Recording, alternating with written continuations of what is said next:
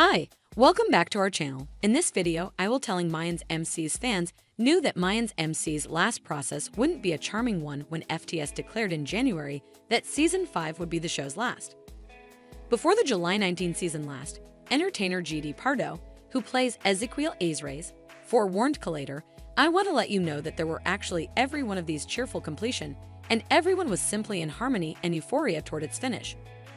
Be that as it may, we've arranged the ground for a dull, sensational, and traumaful show with these people. By the blade, you will live or kick the bucket. There will be serious repercussions." The focus of the Sons of Anarchy spinoff, which will premiere in 2018, is the Santa Fedra charter of the titled Motorbike Club, which found itself preparing for one final battle prior to the Season 5 finale.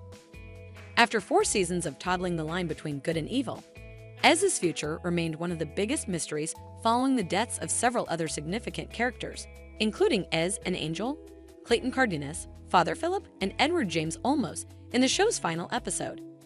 In the wake of recording his last scenes for Mayans M.C.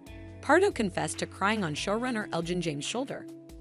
Despite the fact that observers will without a doubt encounter comparative feelings, the entertainer communicated good faith that things probably won't be finished. He answered, "No one can tell," when the Collator questioner raised the possibility of a severed holy. Before continue, I request you to subscribe our channel and press on the bell icon button for new videos notifications on time. A person's twist. The universe of Children of Insurgency is horrendous. There is a significant fan base, in addition to the fact that there is a lot of potential there. Season 6 of Mayans M.C.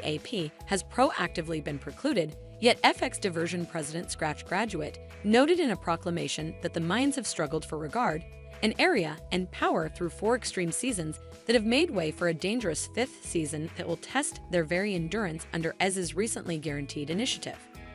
The entertainers, group, and imaginative group were popular.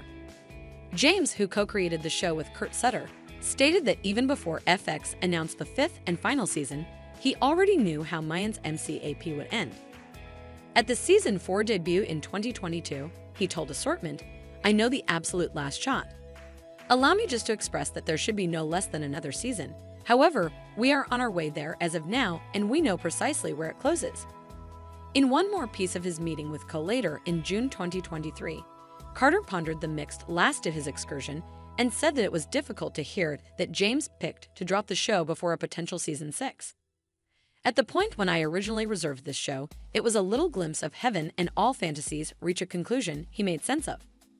"At the point when it came to the Mayans, I especially ensured that I was available for each second so that when it was finished, I wouldn't think back and think, man, I wish I would have cooled him.